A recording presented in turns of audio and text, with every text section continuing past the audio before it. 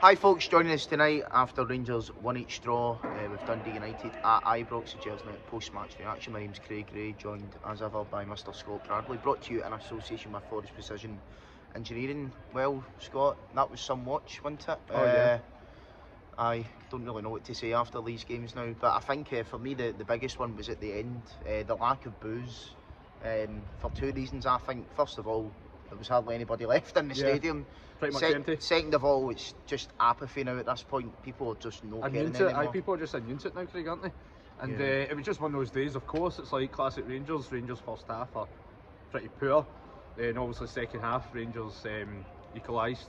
But also we'll come on to Dundee United's goal, which was an absolute disgrace defensively from Rangers. But second half, of course, Rangers were the better team second half. But obviously Cherny got the equaliser then. But it was just overall Rangers kept going and going, but they weren't able to obviously get the 3 points.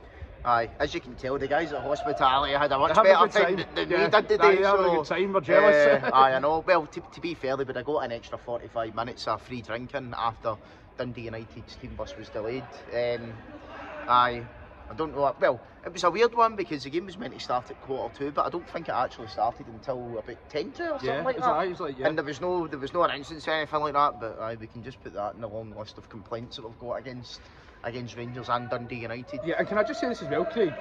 Are you annoyed? I'm not annoyed. I'm just like numb. I'm just numb to that result today. Well, to be honest, you could probably say a mile off. Do you know what I mean? It's like you know what to expect with this team. The performance is the same as we've had the whole year. First half rubbish. Second half, yeah, we were decent. The second half we created chances. It's too late. You know, we can sit here and the manager spoke about it. You know, we had this chance and that chance. It doesn't matter. And I said before, look, if this was a one-off game where if we're playing in the second half today, if we're doing that every single week, my blown teams away, and then today, you know, we just can't take a chance and the goalie's had a great game. That happens in football, but that's not been happening this season. Do you know what I mean? I know.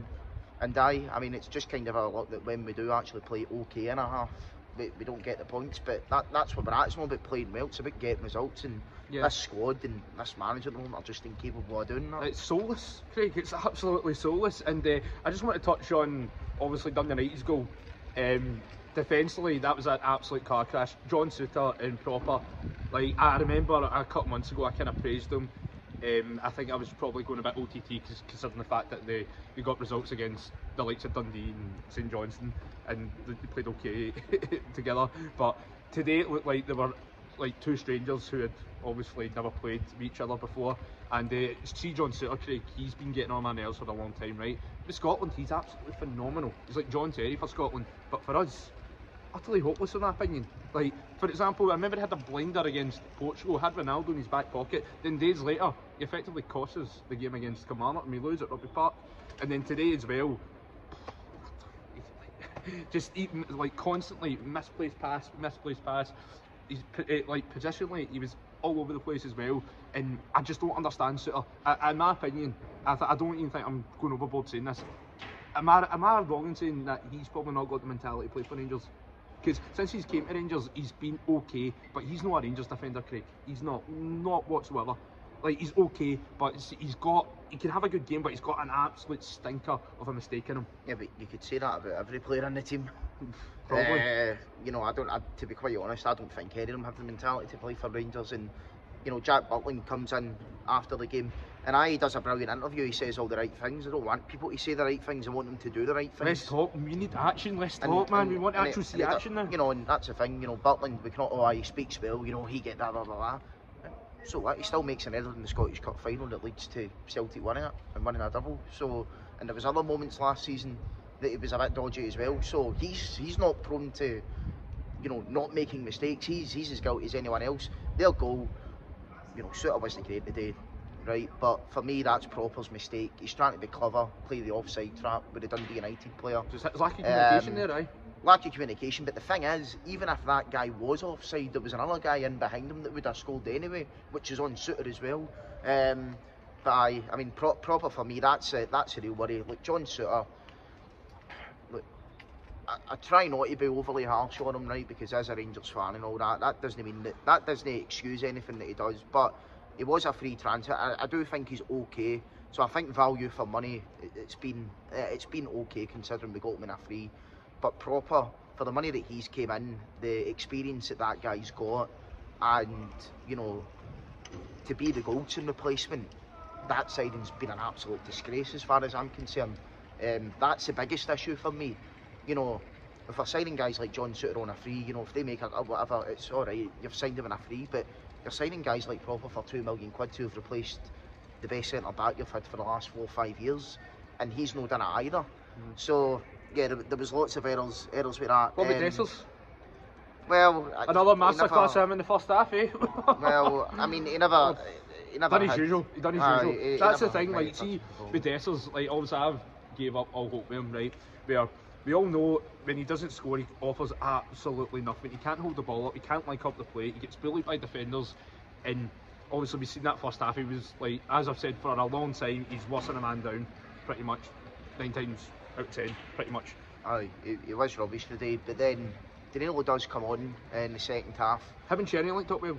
They did. No, I mean, it was a great equaliser, but even Danilo, right? Danilo is prone to miss lots of chances as well. So it's like Danilo seems to have the hold-up play ability that Dessers doesn't have, but I actually think Dessers a better finisher, and I mean that is proven in the number of goals that he scored. The best at a bad bunch, but isn't it? Yeah, I mean, I'm not saying that's a good thing, but I'm just saying, if you're talking about comparison, it's like if you could put both of them together, you'd have a great striker. But it's like we never seem to have a striker that's got all the abilities that you need in a striker. They're always missing something. But then, I suppose as Dessers said, if they were doing that, they wouldn't be playing for Rangers, would they? He wasn't wrong. But that just sums up Dessers well.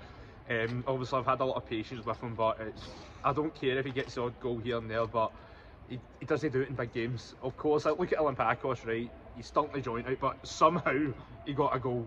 Like, look against Hearts as well, stunk the joint out, but got a goal. But it's not enough, Craig. It's just genuinely not enough. I can't go another season with him leading the line. And of course, I think we were talking about it briefly in the press conference about Shanklin, about how Shanklin's obviously not going to stay at Hearts after this season. But in my opinion, I would just go for him in January because we can get him in the cheap. He obviously only costs a lot, and he knows the league inside out. He had a great season last season, and he's a natural finisher. He's someone we need. We need a striker, and also we need a lot. We've got so many other issues in different positions, but up front is one of the big ones. Well, yeah, the forward line is the main one. For me, a lack of, no left wingers, no fit left wingers at this point is killing us because we're playing Barami out of position, and he's doing the best he can, to be fair. He's doing okay, I think. You know, he's doing okay. He had a decent effort in the first half, but you know, this is what we've become now. We're having to play players out of position and stuff like that. We're not getting the best out of these players, and the manager touched on we're getting players back for injury. That's all well and good, but we know they're only going to be back for about 3 or 4 weeks, and then we're going to be back to square one again. Yep. In terms of the striker situation, yeah, personally, if it was up to me, I probably would sign Shanklin in January, even though he's not been good this season. I'd definitely take him on a free, but the practicalities are that's not going to happen. We've already got 3 strikers at the club that are earning good money, so unless one of them leaves, you know, nobody else is coming in. So if Dessers, you know, or Danilo leaves, yeah, I can see he's bringing someone else in, but we're 1 in, 1 out at the moment, so we can all sit here and talk about what we'd ideally like to do, what we want to happen, but the reality of the situation is completely different. And for me, it's the same with people talking about sacking the manager. Yeah, the manager probably should go. I'm not going to, you know, disagree with anyone on that, but realistically, it's not going to happen. No. I don't think it's going to happen until a chairman or a CEO is appointed. You know, we've seen Niels Coppin basically appoint himself this week as the new whatever position it is you want to go. Whole thing's just a mess at the moment. Yeah. But yeah. But I will say this as well. Though obviously Dundee United, a lot of people were criticising for the time wasting that, and what I think you and I were just saying it off air, like, when teams come to Ibrox, that's expected. Like, that's what they're going to do.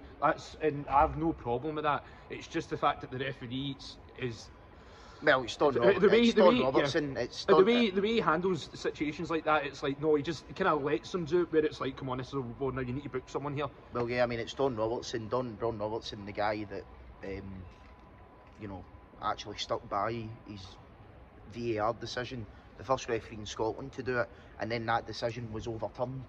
So I think that kind of sums up the referee that he is. But it's the same with a lot of the referees in Scotland. Forget about conspiracies and allegiances. Number one, they're incompetent. Number two, they're attention-seeking, you know whats that are just desperate to go and make a name for themselves and make the game about them. And again, he done that again today. The amount of times Dundee United going down time wasting. You know, we expect Dundee United to do that, that's fine, but the referee needs to control it.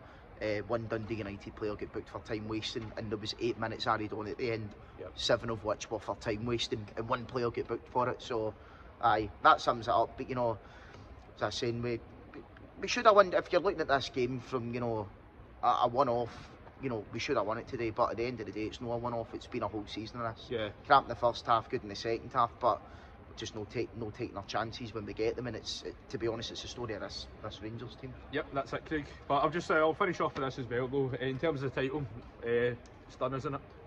The title's been done for weeks and weeks and weeks. I mean, I think, was it 2-1 to St Mirren today? Yeah, 2-1 to St Mirren. So, but you know what's so... Hopefully like, the Aberdeen bubble's burst and we might be able to qualify for Europe next season. You know what's actually... I was saying this to one of the guys sitting with me today, right? I was like, you know what's actually so embarrassing and sad, right? Where we're not even focused on Celtic, we're actually more focused on Aberdeen, like, dropping points. It just shows you the current state Rangers Football Club are in. Yeah, well, it's a bad one. Yep. It's a throwback to 7 or 8 years ago. But anyway, we'll love you and leave you there, guys. Thanks for tuning in as always from a wet, rainy, snowy Ibrox. The hospitality guys have calmed down, they must have been chucked out now. So they'll be in the taxis up the road. They're probably in the return to drown their sorrows even more. Scott, you're on the pod tomorrow, aren't you? Indeed, yes, I'm on with Big Alec and I think Ross. Aye, so that'll be a good one tomorrow as the lights go out at Ibrox, quite ironically. We'll see you soon, guys. Bye bye.